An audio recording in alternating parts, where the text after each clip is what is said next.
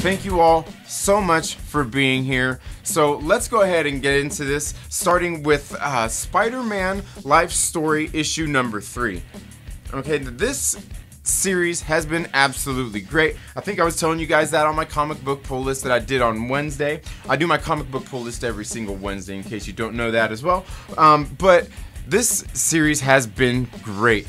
It's a throwback, like it reminds me of reading Spider-Man books when I was a child. The art in it has been absolutely great. Let's see, the writer here is Chip Zdarsky, the penciler is Mark Bagley, the inker is John Dell, and the color artist is Frank D'Armata. And the letterer is VC's Travis Lanham.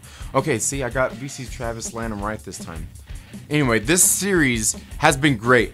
And basically what it is in Spider-Man Life Story is you're getting the story of Peter Parker once he got bitten by the spider back in the 1960s, and as he ages progressively through the 60s, 70s, we are in the 80s now, the next issue is the 90s, and obviously after that will be the 2000s, the new millennium.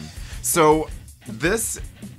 oh man, issue number 3 was great. Okay, number 1 and number 2 were really good issues, and they, you know, I've talked about them here on the show before, but issue number 3, really, man, the way the story's been progressing, it's really, really well written.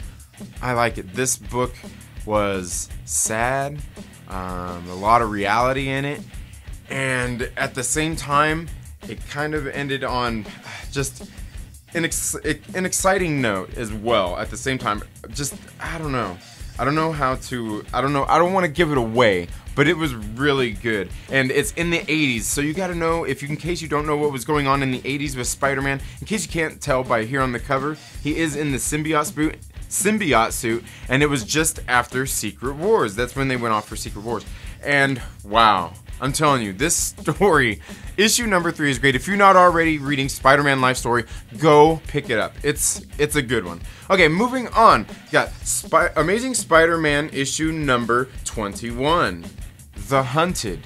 This series is almost over. The next issue is it. The next issue is it on The Hunted, and I've got to say it's been pretty good. They did switch up artists for The Hunted. I noticed that, and I noticed Kenneth in my comments on one of my videos was talking about that, about Ryan Otley not being there on the art, and I have noticed the difference. I've kind of liked the difference here in the Hunted series because the art is let's see who's doing the art. I don't want to mess that up. Is the penciler on this one is Gerardo Sandoval. Sorry, I'm reading Nick Spencer.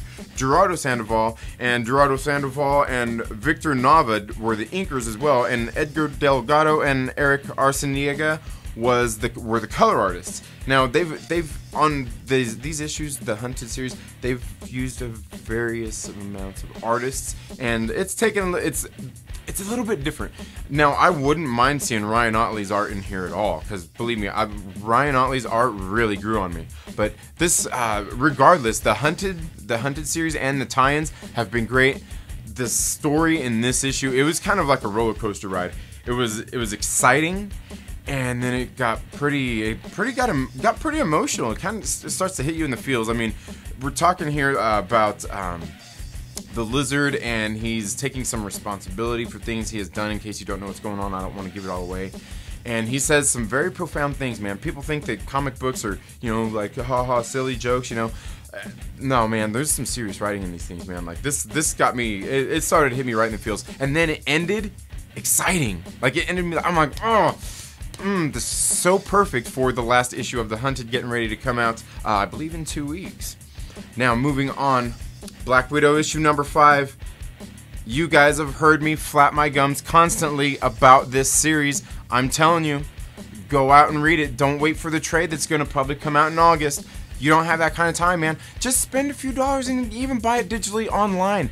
I'm telling you, the story that is going on in this book, man, this is real life, man. Like, seriously, what's going on here is real life. And if you read what's going on here, just imagine, okay, the story that's going on in here is no different than anything that is going on in real life right now, right outside of your front door, man. I'm telling you, this, Jen and Sylvia Soska, the Soska sisters, the Twisted Twins, have done a great job on this book. I'm telling you, man, I've talked about it constantly here on this show. here on my comic book pull lists, and even on a video. I did a video like last week, and you should go check it out because I'm doing a giveaway on that video. But I'm telling you, I can't make it any more clear. This is not a book that you can sleep on. I mean, sure, it's going to come out. It's always going to be around, but dude, I'm telling you, you got to get out and read this damn book. It's that good. Get out and read it. Man, I'm telling you, that's how invested in this series I am.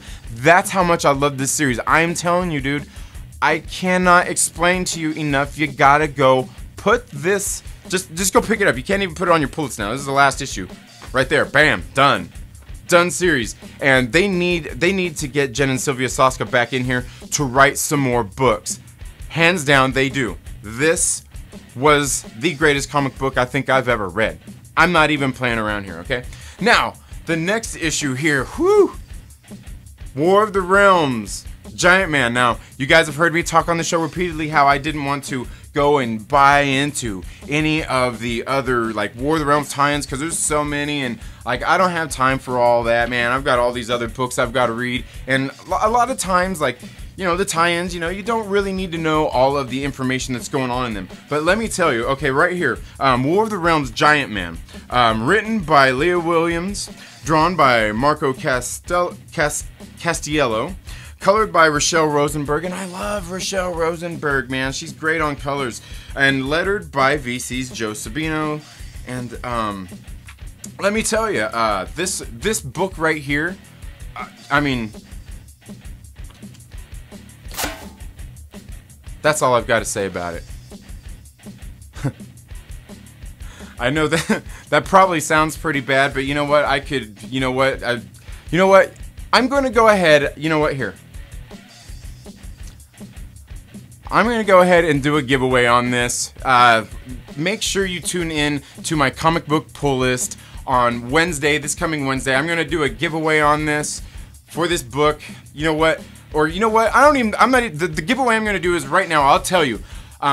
Get at me on my About section here on my channel, and I will tell you, you can send me your information, send me a self-addressed stamped envelope or something, and I'll send this to you, because I don't know if I really want to spend any more money even just selling this book, okay? I'm like, maybe I'll just give away the digital code and I'll just toss it in the trash. Okay, yeah. That's all I've really got to say about that.